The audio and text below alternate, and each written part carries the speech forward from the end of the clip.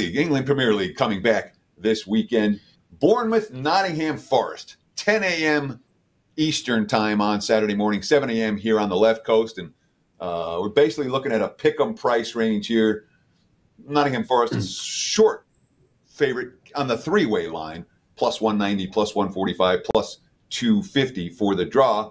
You're interested in the total more than the side. 2.5, it's juiced to the over now. We've seen over money on this from 2.5 even money. Now I'm seeing minus 30 on the total. Talk about Nottingham and Bournemouth, BTTS.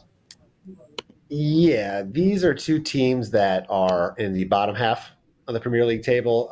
Forest was the team that was the closest to being relegated, that just stayed in last year. And both of the reason for that is these teams just, they're very porous on the defensive side. They just simply don't have good defenses. Because of that, you look at a lot of the data from last season. First of all, the Premier League in general was a very high scoring, was one of their highest scoring years they've ever had in the league.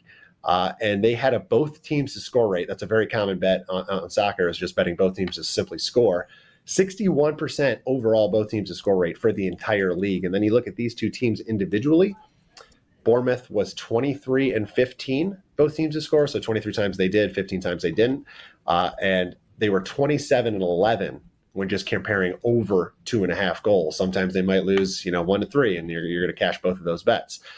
They only kept 2 clean sheets at home, and they failed to score in only 4 of those. Nottingham, very similar, 25 and 13, both teams to score record, and a little bit lower, 21 and 17, over 2.5 record. But similarly, they kept 4 clean sheets away from home, and they were only blanked twice. It's just one of those things where neither team keeps a lot of clean sheets, but they generally find that one goal somewhere throughout the game. And with you got 2 of them playing each other, you got to feel like at least one of them is going to find that second goal.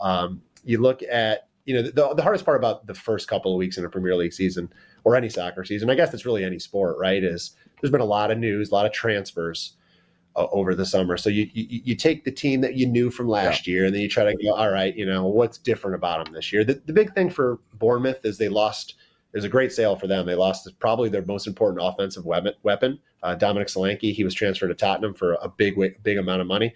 He scored 69 goals and assisted on 25 others in his last 4 seasons. So that's a lot to replace, but they do have a couple young guys that they signed with decent track records that should be able to come in. Will that happen immediately? Will that take a little time to gel? Of course, that's the gamble, right? But if they can kind of replace his threat, let's just say up front, I think both teams are going to get the chances, right? Because their defenses stink. Solanke was just a guy that could capitalize on them. So with these two guys, they have experience. One of them, Unal, he's from Getafe in La Liga. He scored 30 goals in the 2 previous seasons for the Spanish side. So it's like the data's there. These guys can score. It's just, will that gel right away? But I'm willing to bet that just because of the defenses alone, we're going to see some chances both ways. And you can get the parlay, very common bet in soccer, is you combine the both teams to score prop with over 2.5 goals. Because as you said, Prez, the total's juiced at minus 130. Well, you combine both teams to score plus over 2.5, it's even money. So that way, a 2-1 result,